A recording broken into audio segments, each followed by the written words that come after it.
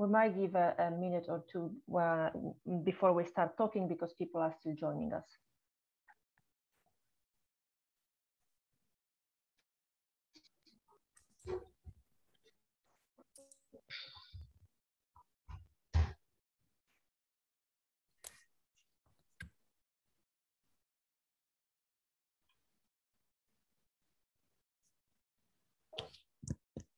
So for the people who are joining us, we're just giving more people a few moments so they can join in.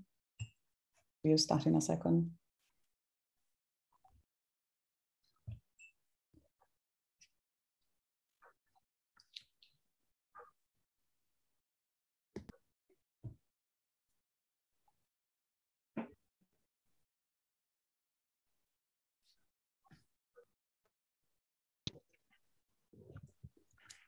Okay, so I think I'm going to start now. So for all of you, I want to say good evening and welcome to this webinar. I'm Valesca Lima and I'm a lecturer in politics in DCU. And together with the Immigrants Council, I have been organizing this webinar series, which is part of a research project funded by the Irish Research Council. So this project has a very clear objective, which is to encourage more people from a migrant background to engage in politics. So this third webinar is focused on clarify for people from a migrant background how they can join political parties to understand more about the political context in Ireland. So it has been very interesting in the previous two webinars to understand what has been the migrants' experience on this area. So what we're going to do today is to address some of those issues, and hopefully more people can understand more about the political landscape in Ireland. And so to clarify for us some of those points and to help us to understand a little bit about the Irish politics, we have two speakers today. Our first speaker is Adrian Kavanagh, who is a lecturer at the Department of Geography in Maynooth University. He lectures in the field of electoral and political geography and also environmental politics. He was elected president of the Geographical Society of Ireland in May 2018 and held this position until May 2020.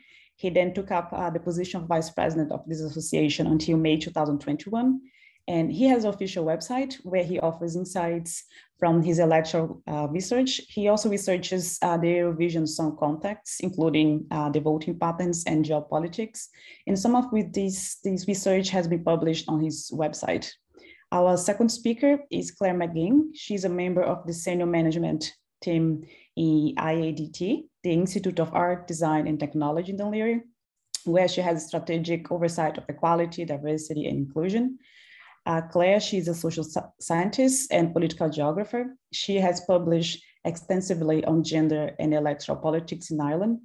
Her recent publications include the Shannon election, voting in unprecedented times, in the book, How Ireland Vote 2020. And a second publication is Women's Political Representation in Dublin in revolutionary, post-revolutionary Ireland. In the book Women and Irish Revolution, she has also authored several research reports for the National Women's Council of Ireland.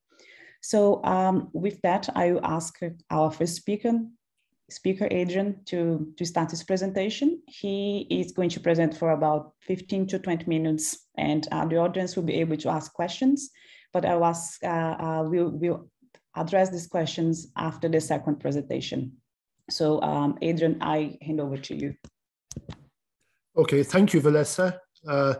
Okay, I'm just going to share the screen here, hopefully. I'll just see if I can share the screen here. Okay, I'm gonna give you hosting rights, just a moment, Adrian. Okay, thanks very much. Okay, sorry about that, everyone. I should have said I had a bit of a presentation. Anyway, so I'm just going to make a few points Hello, everyone. I'm Adrian Kavanagh from Maynooth Geography Department. I'm just going to start with a few general points about our voting system here. So the Irish voting system is a very unusual voting system. It's a form of proportional electoral system. Most people I listened in today, I would presume you're aware of proportional electoral systems, but you're probably more aware of the list proportional electoral system. The other type of proportional electoral system is what we have in Ireland. It's called the single transferable vote system.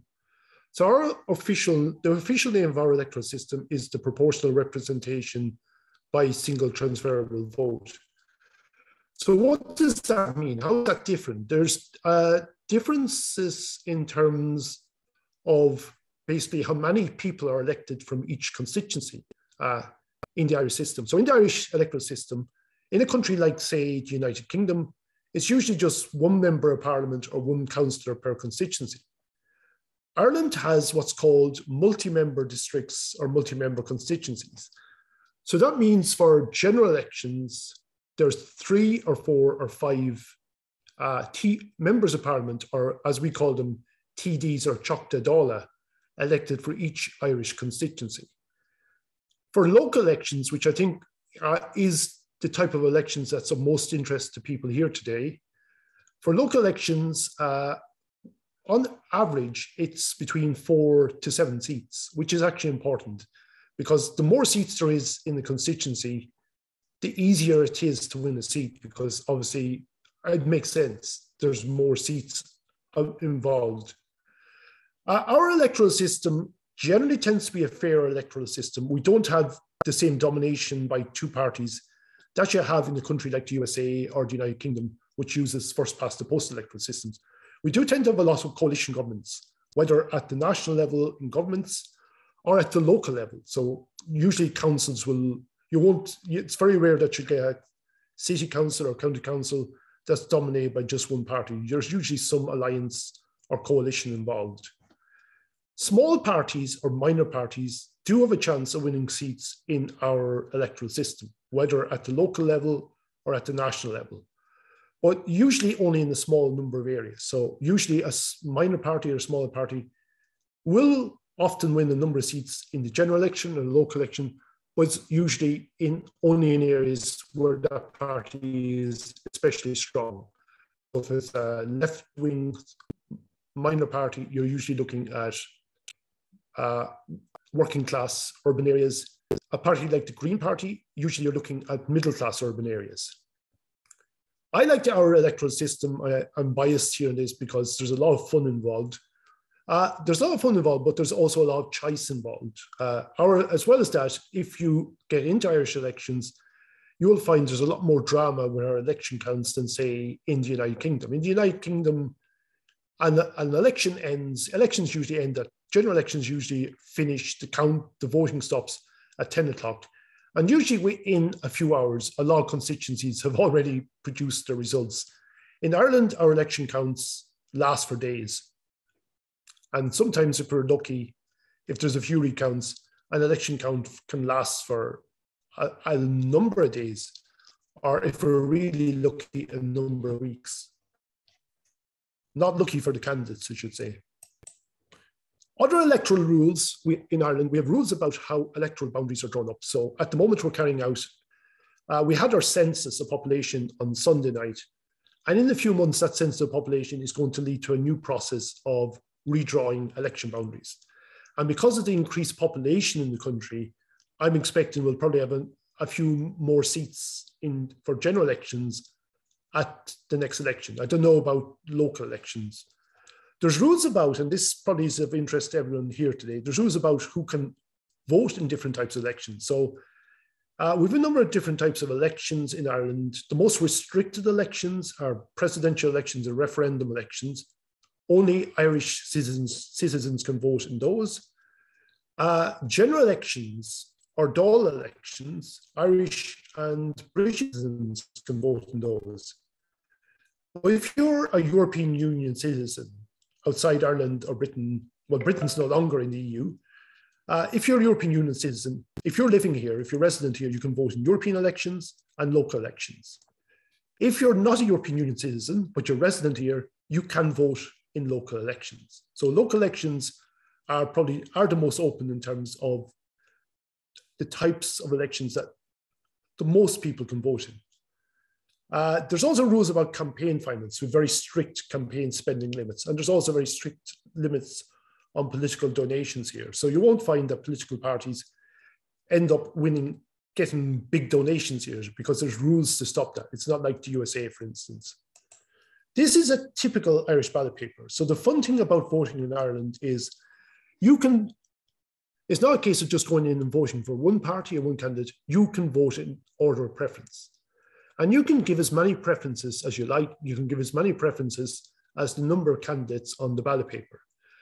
So if there's 27 candidates in the ballot paper, you can vote all the way down from 1 to 27, or you can just vote for one candidate, or you could vote for, say, your top 5. But the main thing is to make sure there's a clear order of preference.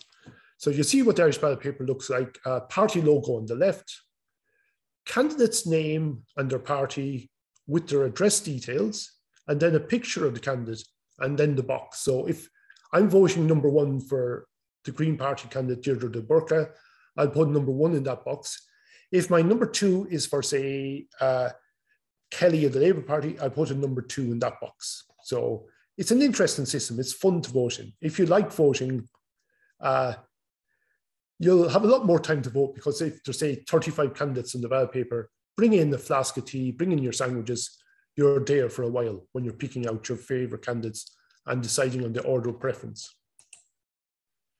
So the Irish PRSTB system, it's not just a case of voting for one candidate. You can vote, you're allowed a range of preferences. And you don't have to be tied to one party. So you can vote number 1 Sinn Féin, number 2 Fine Gael, number 3 Fianna Fáil, and then you can vote number 4 for another Sinn Féin candidate. I've talked about smaller parties being able to win seats in their stronger areas. But what's really important in this system is the number of seats per constituency. So the bigger the number of seats per constituency, the smaller the percentage of votes you need to reach what we call the quota. The quota is the number of votes that if you reach that number of votes, you're guaranteed election, you're guaranteed a seat. And the quota is always based around the number of seats in a constituency. So if you can see the wonderful statistics there, you'll see in a 3-seat constituency, that's the smallest size of constituencies we have in general elections, you need to get a quarter of the votes to reach the quota. In a 4-seater, you need to get 20%. In a 5-seater, 16 2/3% of the votes. In a 6-seater and a 7-seater, the percentage is smaller, but we only use these constituencies for local elections. So it's 14.3% in the 6-seater. It's 12.5% of the vote in a 7-seater. So the quota is important. Now, a lot of times candidates will get elected even if they don't reach the quota, but you need to be getting close to the quota at some stage in the count to win a seat in the election. But the bigger the number of seats in the constituency, the better your chance because there's more seats available, but it also means the percentage of the vote you need to reach the quota is decidedly smaller. That's a bit of numbers there on how to calculate the quota. I won't go into that. It's fun for those of us who like numbers, but I'm sure you'll be able to catch up on that later on. Oh, I love those numbers. So voters are allowed a range of preferences, and we have a series of counts. So in Irish elections, it's not just a case of one count and we name who's elected. So it's not a case if it's a 5-seater, we have one count and the first 5 are elected. No, it's, as I said, candidates need to reach the quota to be deemed elected. So on the first count, if one candidate reaches the quota, they are deemed elected. But we carry on that series of counts until, so if it's a 5-seater, we just keep counting carrying out counts until 5 candidates have reached the quota, or it gets to the end and there's no other candidates left. And the last 2 candidates who may not reach the quota are deemed elected. So what happens in the count? You have your count. If a candidate reaches the quota, they're deemed elected, and their surplus, the extra votes over the quota, might be distributed. If no candidate is elected on the count, the lowest placed candidate or the lowest placed candidates are eliminated and their votes are transferred. So we have a series of counts where candidates are elected or candidates are eliminated. And these counts keep going until 5 candidates are deemed elected in the 5-seater, 4 candidates in the 4-seater, etc., etc. Hopefully you get the idea. In Ireland, the voting style is quite local. So voters tend to vote for a local candidate. Now, in a way, what does that mean? It means if you're someone who's been living in the same area for a good period of time, if you've built up connections, if you've built up relationships in that area, you will always have a much better chance of winning a seat than what we call in Ireland a blow-in. Someone who's not based in the area, someone who just runs an election. So for instance, if some of you are living in, say, in the inner city area, and you've been living there for 5 or 10 years, you will have a much better chance of winning a seat in that area than I will, irrespective of nationality or ethnicity, because people in that area will know you. I'll be just looked on as a blow-in. People won't know me. So, yeah, vote transfers are important. So when you're going out, if you're a candidate, if you become a candidate and you run in the next local elections in 2024, getting votes is important, but also important, try to get high preferences as well, because first preference votes are important to help you win seats, but vote transfers are also important. So high preferences as well. So if you knock on someone's door and ask for a vote and they say, oh, I promised my number 1 to someone else, try to get a high preference off them as well, because those high preferences could be the difference between you winning a seat or not winning a seat. In the last general election, 21 candidates out of 159 won seats on the basis of transfer. So these were people, for instance, in a 5-seater who may have been 6th or 7th on the first preference, 6th or 7th on the first count, but because they picked up more vote transfers than some of their rivals, they actually ended up taking the 4th or 5th seat in that constituency. So that's a few points about, a few points there.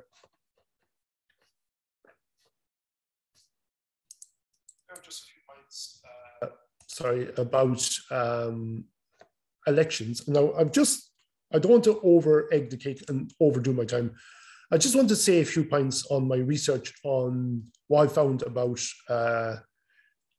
immigrant voters in recent elections. So I'll just try to move on there and share here. I'll move away from Twitter. So I do a lot, I love number crunching. I'm very interested in candidate selection, as Claire is as well. So I looked at candidate selection trends at the last local elections for immigrant or new Irish candidates. The trend I found is we got a lot of new Irish or immigrant candidates selected in 2009, after we got this big jump in the number of new Irish or immigrant populations in Ireland in the early 2000s. I think parties thought, oh, look at this big population, there's going to be a knock-on effect in terms of winning seats, but that did not pan out. The previous local elections in 2014, parties seemed to lose interest. But in 2019, a number of political parties once again became very proactive in trying to select immigrant or new Irish candidates. So the best party in 2019 for selecting immigrant or new Irish candidates was the Green Party. They selected 7, and that was quite a high percentage of their candidates. The next best party was Fine Gael or Fine Gael, followed by Fianna Fáil, and then the Labour Party, People Before Profit, the Social Democrats, and Renua. And then out of the 53 candidates that ran in the last local elections who were immigrants, out of the 53 immigrant candidates, just under half of these ran as independents. Now, if I just jump back then to look at the results of that election. So how did these candidates do? Just to put it in context, in 2009, just one immigrant candidate won a seat in the local elections or county council elections. In 2014, just 2 candidates won seats. That one candidate, by the way, in 2009 was in my home constituency of Portlaoise in County Laois, Rotimi Adbarry. In 2014, there was only 2 successful candidates, Elena Sekis running for Labour in the Limerick City North constituency or East, I'll double check, and Edmund Lukusu, who ran for Sinn Féin in the Mulhudder constituency. 2019 was a much better election for new Irish candidates or immigrant candidates. So 8 candidates were successful in that election. And now here I'm talking about people who were not born in Ireland. So Hazel Chew wouldn't have been included on this list because she was born in Ireland. So 8 candidates were successful in this election, a big increase. And some of the candidates that were successful were running for the Green Party, some are running for Labour, some are running for Fine Gael, some are running for Fianna Fáil, and there was also a successful People Before Profit candidate. So there was a good mix between the different parties. Sinn Féin did that. Funnily enough, Sinn Féin did very well in the general elections, which took place in 2020. The last local elections only took place about 8 months before it, but Sinn Féin had very bad local elections. So there weren't that many. Sinn Féin really didn't do well in terms of getting immigrant candidates elected in 2019, whereas in 2014, there was 2 candidates elected, and one of those was Sinn Féin. Last point before I zip it and hand over back to Valesca and hand over to Claire about turnout. I also look at voter turnout. So I've been crunching the numbers, looking at immigrant turnout rates in Dublin in the last few elections, obviously just looking at local elections. What I've tended to find is registration levels tend to be low. On average, voter turnout levels also tend to be low. But what's interesting, when I just look at the numbers on the supplemented register, so people on the supplemented register would be people who have registered to vote literally in the last few months before an election takes place. Looking at the percentage turnout rate for immigrant voters who are just on the supplemented register, the turnout level is pretty high. In some cases, it was up to 60, 70%. So my suspicion is the low turnout rate for immigrant voters might be a residential mobility effect. The problem being that maybe people go on the register for a certain location, maybe somewhere in the north inner city, they move to another location and they don't remember to register for this new location. And they don't remember to take their name off the register for the place where they were before. So I think there's registration issues involved. And there's also probably a lot of it has to do with residential stability. But the longer people are based in an area, the longer they live in an area, my research tends to find that they're more likely to be voting, they're more likely to be registering, and also they're more likely to be putting themselves forward as candidates. So thank you everyone for your time. I'll hand back to Valesca and over to Claire. Thank you very much, Adrian. That was a lot of very relevant information. So that was very good to know, for example, that after the census, after the results of the census are out, maybe there will be more seats. So not necessarily at the local level, but at some point it might happen. So it was also very interesting to learn about the complexity of the Irish voting system. It can be a little bit daunting at first, but it has an internal logic to it. So it's very important that future candidates understand how the system works. So with that, I will hand over now to Claire. Thank you. Thank you, Claire. Great, thanks, Valesca. And Adrian is a very hard act to follow always, but I'll try my best. I'm not going to use slides. I'm just going to talk you through some points. And my brief, I suppose I was asked when I was invited to come along, was to talk about the socio-cultural context behind the Irish political party system. And this can be quite daunting initially for the very reasons that Adrian has outlined. We have a multi-party system in Ireland. Our electoral system, I suppose, encourages a number of parties to run for office, but importantly, to secure representation at all levels of government. And that can be quite daunting and confusing. And certainly there is research, including really groundbreaking research by Valesca herself in recent years, to show that this can be a barrier barrier to migrants and to other underrepresented groups from running for office. So I think it's really important that we start to maybe break down and distill some of the main some of the key ideologies and goals and histories of the different political parties. So you'll get a context of where you might best fit, or what party might be best for you to consider as an option if you're thinking of running for election. And I hope you all are and do. Just to say that there are a number of older political parties in Ireland which can trace their development back to the establishment of the Irish Free State, and even before it. Historically, there was what was called a 2.5 party system. This would have consisted of Fianna Fáil and Fine Gael as the main electoral players in Irish politics, and then the Labour Party being the other and the third party, as you will, in the system, with other minor parties coming and going throughout Irish electoral history. In more recent years, though, we have seen a number of newer parties emerge, and they have secured significant representation levels at all levels of politics. I'm going to talk you through some of the main parties in Irish politics at present, and all of those who have representation at present in Dáil Éireann. And also then when I'm finished, I will share some links with you of the main political parties' websites, and importantly, the sections of their websites where they talk about their values and their ideologies and who they are and their policy platforms, because I think that's probably really useful for you to know if you're, I suppose, in the market for looking for a party to join and to run for. I'll start with Fianna Fáil, as I said, because Fianna Fáil has historically been the main political player in Irish political life, really up until the 2011 general election. Fianna Fáil owes its establishment or its foundations to a split in Irish politics when the Anglo-Irish Treaty was published in 1921. And the Anglo-Irish Treaty, for those of you who may not be aware, was the document that essentially established the Irish Free State following the War of Independence with Britain. And there was a split in the political system as a result of this treaty. A number of people were pro-treaty, and they would go on to form what was called Cumann Gael, or later essentially merged into Fine Gael, and I'll talk about those in a minute. They were the pro-treaty side, and then the anti-treaty side.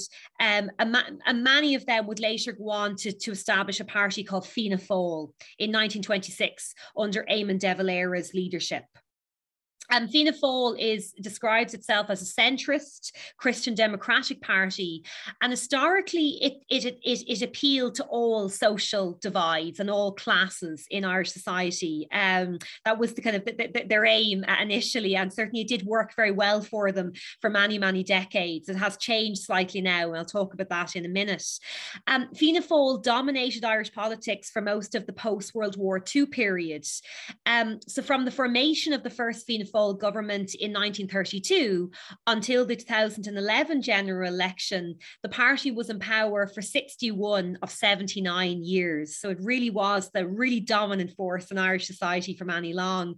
And its longest continuous period of office was 15 years and 11 months from 1932 to 1948, where Fianna Fáil was in government at that time.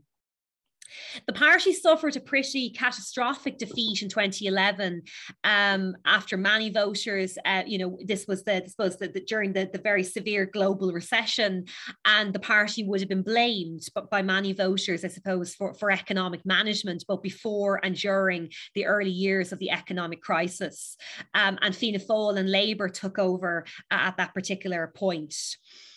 In the 2016 election, the party formed what was called a confidence and supply arrangement with independents to support the Fine Gael-led government. And what that meant was that Fianna Fáil agreed to support Fine Gael on key votes to ensure that they had the numbers for stability in government. At that time, the Fianna Fáil and Fine Gael would have been quite concerned, as with all parties, were quite concerned about Brexit, and they saw it, I suppose, as their duty at this time to give some stability to the country to get us out of that particular difficult period. That Fianna Fáil and Fine Gael had dominated Irish politics since the 1930s, but they had never formed a formal coalition up to that point.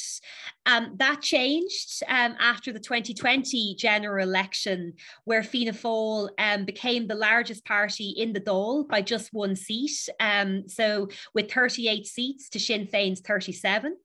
And they are currently in a formal coalition arrangement with Fine Gael and with the Green Party, and they have what's called a rotating Taoiseach arrangement. So Taoiseach Leo Varadkar, Fine Gael leader, was previously Taoiseach. We've currently got Taoiseach Micheál Martin, leader of Fianna Fáil, and later this year that will rotate back to Fine Gael under leader, deputy or minister Leo Varadkar. At the moment, Fianna Fáil is the largest party in local government. It holds 279 seats of 949, or just under 30%, and that compares to Fine Gael's 255 seats. And since January 2019, the party has had a partnership with the Nationalist Party, the Social Democratic and Labour Party, or what's most commonly known as the acronym, the SDLP, in Northern Ireland. Another thing I think it might be interesting for you to note is that all Irish parties who have representation in the European Parliament are also members of much bigger European party groupings in the Parliament. And Fianna Fáil is a member of what is called Renew Europe, what was formerly known as ALDI in Parliament. So that's Fianna Fáil for a quick summary or quick tour of Fianna Fáil. Fine Gael, as I've mentioned, also owes its origins to that split as a result of the Anglo-Irish Treaty, which saw the establishment of the Irish Free State. And at this time, Kavanagh was the party where pro-treaty deputies and voters tended to rally around. Fine Gael itself was founded in 1933 following a merger with Kavanagh Gael and two other movements or associations, the National Centre Party, which was a smaller centrist party, and the Army Comrades Association, or the ACA. Michael Collins is linked to the party as Michael Collins was a founding member of Kavanagh Gael. And I suppose historically in Ireland, and this would continue to this day, there is a little bit of rivalry, I suppose, between the Eamon de Valera camp and the Michael Collins camp in Irish politics. And we still see this play out actually even in youth organisations in political parties. Like Fianna Fáil, Fine Gael, it also describes itself as a centrist political party, a Christian Democratic party, though it has never had the same catch-all appeal as Fianna Fáil has had. Its support has always tended to be that little bit more middle class and slightly more urbanised than Fianna Fáil. It's currently the third largest party in Ireland in terms of membership of Dáil Éireann. It's the second largest in local government following the 2019 local elections, and it is the largest in terms of the number of members of the European Parliament from Ireland at present. As I've mentioned, Fianna Fáil was the dominant electoral player in Irish politics for much of the 20th century. However, Fine Gael did enter into a number of coalition governments during the century, with Labour being their dominant coalition partner. And actually, for that reason, historically speaking, in terms of transfers, we did tend to see, in terms of going back to what Adrian spoke about with transfers in voting, we did see Labour often get the second or third transfer from Fine Gael voters. So once they had voted for Fine Gael, they would often transfer to Labour, given that historical relationship between the two parties. Though ideologically speaking, there would be a number of differences. It entered into a coalition government with Fine Gael in 2011. That was a groundbreaking election for the party. And it's a member of the EEP in Europe, the European People's Party in Europe. To move on to Sinn Féin, I suppose, as I said, the second largest party in the Dáil at the moment. Sinn Féin describes itself as a left-leaning and Republican party. Of course, would have and is a cross-island party too, organised in both the north and the south, and it has historic links to the Irish Republican Army. 2020 was a really significant election for Sinn Féin, and it saw its number of seats jump up to 37, which I don't think anybody predicted, even the party themselves, given the number of candidates they ran. They could have run significantly more candidates and won, took a much large number of seats. The party has traditionally appealed to Republicans, so those who are rally around United Ireland, and to those in lower income areas, particularly in Dublin. But that has changed in more recent years, and the party now has a much broader appeal across all of Irish society. In 2020, it won just under 27% of the first preference votes, more than any other parties. But because it didn't run enough candidates, it wasn't able to capitalise on that vote. It did suffer quite a significant defeat in the local elections in 2019, and though it had won 159 local election seats in 2014, that dropped to 84 seats in 2019. And that's really interesting given how well they performed in the general election only months later, a matter of months later, and there's some unpacking there. But it does mean that at a local level, they don't have as strong a base as they probably would like to have, but they are absolutely going to have a very, very good local election in 2024. As things stand. In Europe, they are a member of what is called the European Europe United Left, or the Nordic Green Left. The Labour Party is a social democratic party. It's Ireland's oldest political party at present, founded in 1912 as part of the trade union movement. So it would still be seen as the political arm of the trade union and labour movements in Ireland. And so it has maintains its organisational links with that movement. And it describes itself as a democratic socialist party in its constitution, and has led out on a number of key social reforms in the Irish political context. As I've mentioned, in 2011, it became the second largest party in the Dáil, but it slipped to fourth place in 2016 after it suffered a very bad defeat in that general election, after being the junior coalition partner with Fine Gael.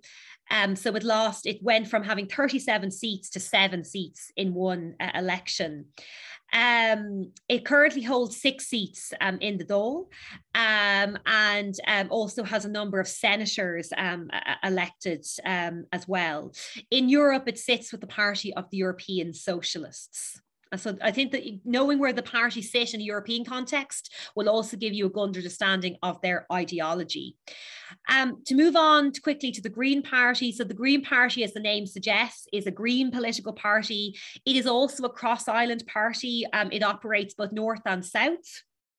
And like other like-minded green parties across Europe, it has what might be seen as a more eco-socialist green left wing, and also a more moderate or pragmatic faction as well. And that would be the case across a number of European green parties.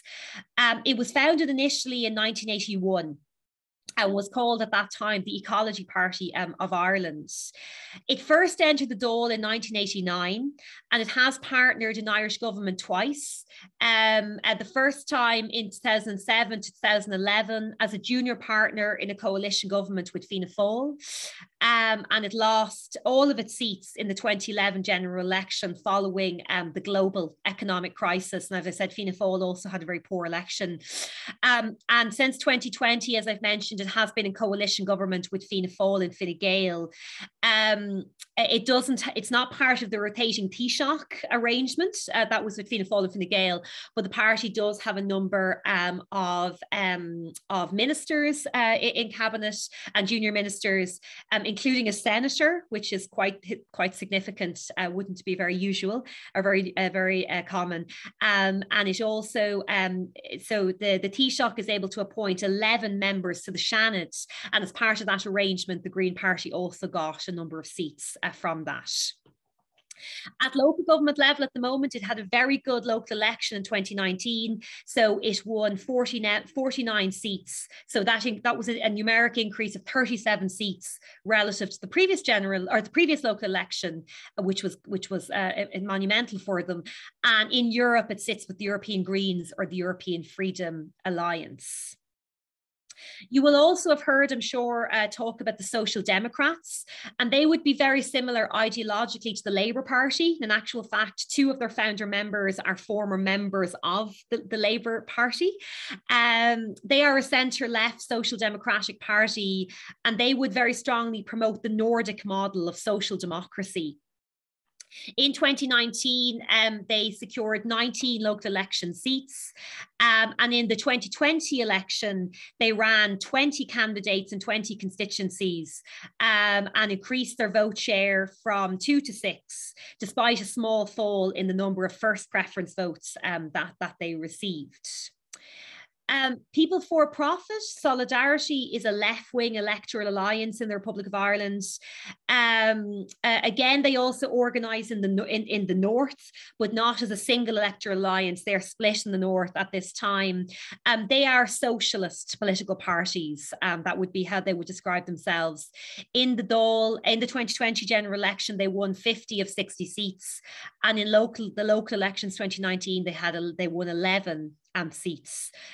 Like the Social Democrats, PBP Solidarity has never entered a coalition government at this stage. The final party I want to mention, and then I'm happy to take any questions, is to talk about Aontú. So Aontú is another All-Ireland political party. It was formally launched in 2019, and again, it operates in the north and the south. Ideologically, Aontú is a socially conservative party, and it advocates for united Ireland and for centre-left economics, is how it describes itself. And it's currently led by Peadar Tóibín. They have one Dáil seat, and in they also contested the local government elections in 2019 and secured some representation there. The last thing I just want to point to is the fact that outside of political parties, independent candidates have been a really prominent feature of Irish political life, and they're also becoming increasingly organised as a bloc in a way that we hadn't seen previously. They currently account for just under 1/5 of all local councillors in Ireland. I do think it's important to say, though, that it's very hard to kind of create a typology of independents, that independents come from all political or backgrounds or none, and they have various ideologies and viewpoints across the political spectrum. But I do think it's important to note this. And also there has been a number of migrant and new Irish candidates who have contested elections, and particularly local elections, as independents. So I will leave it there, and that's my whistle-stop tour of the Irish political system. And as I say, I'm happy to take any questions. Claire, thank you very much. That was very enlightening. I'm really amazed how you could just summarize 100 years of Irish electoral history. And also thank you for clarifying those differences, because they are very nuanced sometimes. So it's understandable why it can be difficult for a person from a migrant background to select a party that would fit their values. So thank you a lot for that. There is a whole conversation going on here in the chat, which is great. But I'm taking note of some of the questions I have seen so far. So the first one is a question that we were already expecting, which was made by Memona, who was asking which party is more open to minorities, and this person also made a second question related to that. So how can candidates be successful when they join a political party? Would you want to comment on that first, Adrian? Yeah, some really interesting. I'm typing away trying to answer questions at the moment. Yeah, which party was the most open in 2019? It was clearly the Green Party. I think in terms of the party where candidates were the most successful, I think Claire might correct me on this, but I think actually Fine Gael were slightly the more successful. But out of 8 candidates in total is kind of, we're talking hairs in your head there. But yeah, the Greens were very good in terms of selecting. Well, very good. We're talking still low numbers.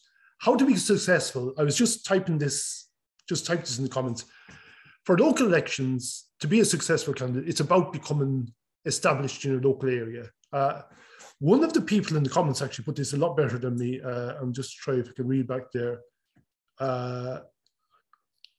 Arjumand, was it? Or it's about kind of, yeah, it comes down to networks you build. People tend to vote for those for whom they know very well. So the key to winning an election, especially local elections, which I think mainly applies to the group here, it's about becoming established in your local communities. As was said there, building connections, getting involved in community organizations, and becoming known. If you're known in the area, political parties are probably more likely to encourage you to put yourself forward to run for elections, but you're also better, local people are more likely to vote for you. And really, when it boils down to it, Irish elections, I should have said this earlier, they're very candidate-centred. So if local people know you, if local people like you, they will vote for you at the local elections. And it doesn't really fully boil down to ethnicity. If you're, as I said in my own talk earlier on, if one of you came from the inner city and you'd a really strong connection with the local area, and I decided I'd run in the same area, and I'm from Laois, you would wipe the floor with me in the local elections.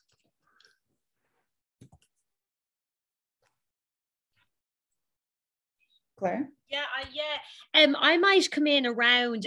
So in terms of, kind of becoming a candidate and the best way to do it, I think that was the question, Valesca, wasn't it? But I was involved with a piece of work about 3 years ago with former colleagues of myself and Valesca and a current colleague of Adrian, Dr. Pauline Cullen in sociology in Maynooth. And we surveyed all local councillors in 2019. So they'd just been elected. And we actually asked them what routes they had taken to become candidates. And what we found was that, I totally agree with Adrian 100%, that being active in your community is absolutely fundamental. Being seen, being visible, I think all of that helps. But another area we don't talk about as much is the role that party membership plays in becoming a candidate. And the vast majority of candidates who run for public office, and particularly at local levels, our research showed, are members of political parties. But not only that, they were active in their political parties. And I suppose that was kind of their launch pad in many cases to becoming candidates and to having those networks for canvassing, for postering, for support. So if I was going to give anyone a piece of advice, I would say that if you are interested in running for a political party, get involved with that party in as much as you can. And look, we all have other other barriers to active participation. But I would say that is really important that we found it. And I suppose there's many ways you can get involved in a political party. It's not always about being the chair, of the branch or the constituency. There are a number of other roles. The secretary, I would say, has a lot of power, a lot of soft and hard power, I would say, in parties.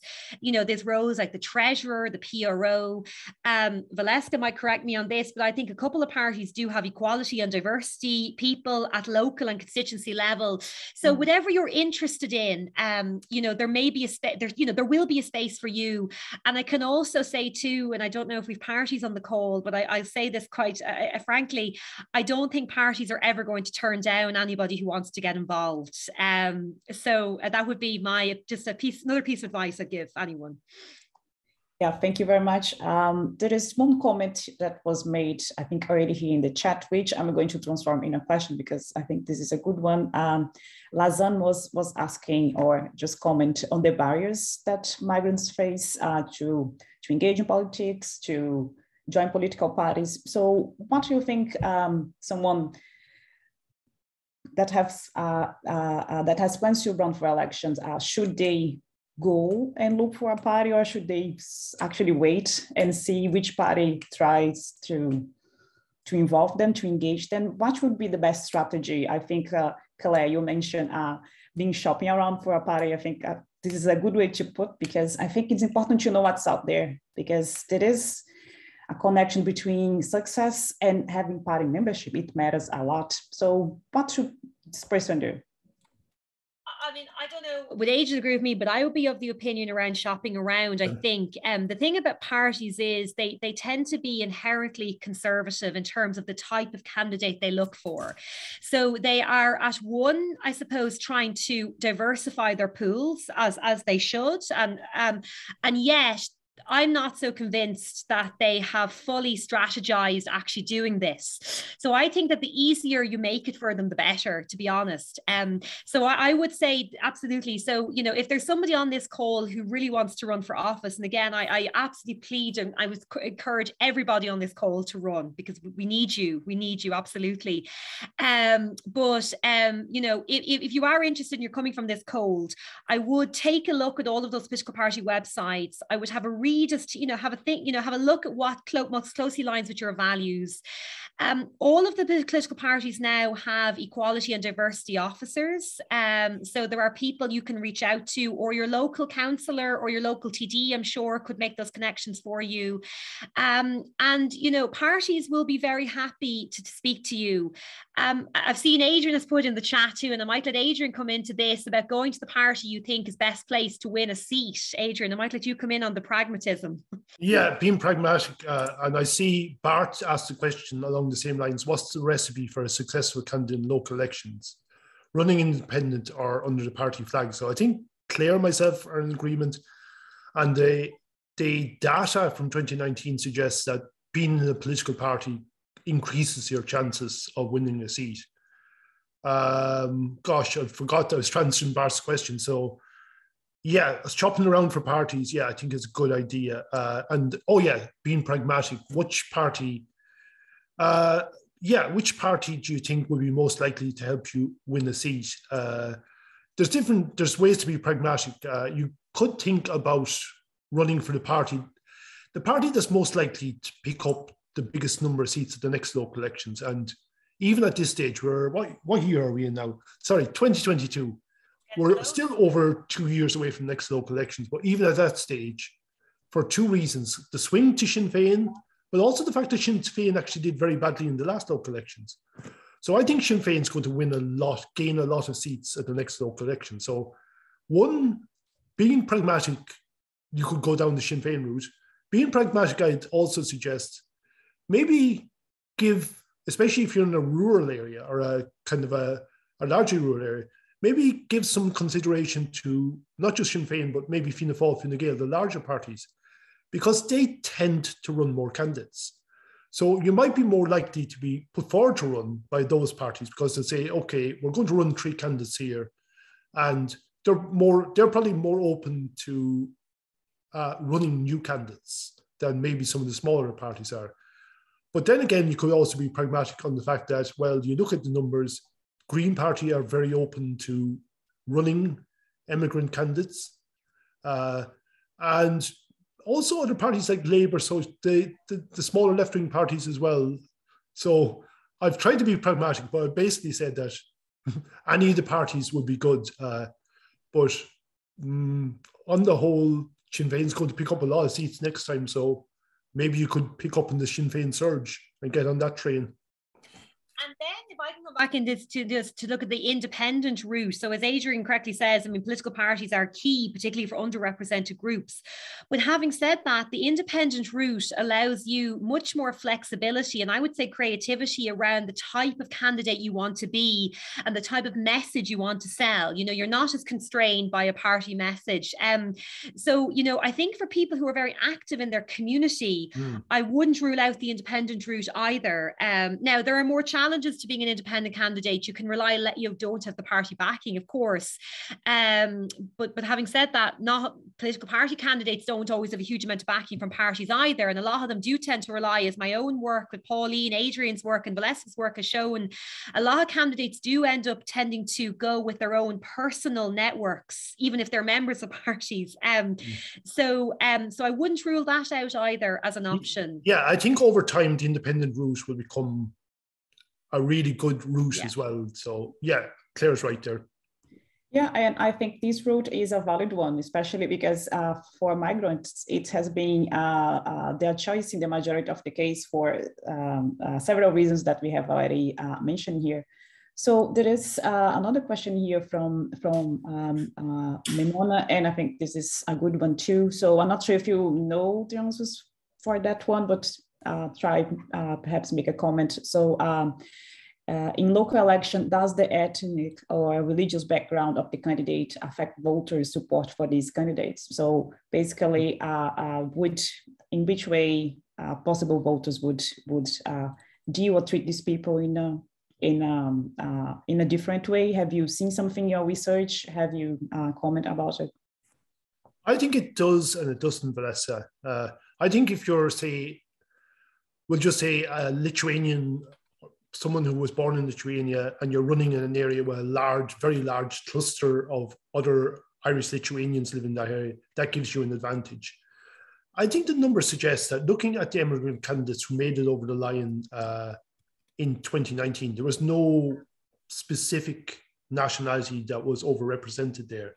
So I think it again boils down, we're starting to repeat ourselves here, but irrespective of your ethnicity or religion, I think if you've made the local connections in your area, really ethnicity doesn't matter. And as I said about myself, I think if any of the participants here decide to run as a candidate in their area, and I decide, oh, I'm going to run in Sligo, I'm going to run in Louth, anyone here is going to do better than me in that area because I'll be a blow-in. I've no local connections there. But if you built up the local connections, I think it balances things out.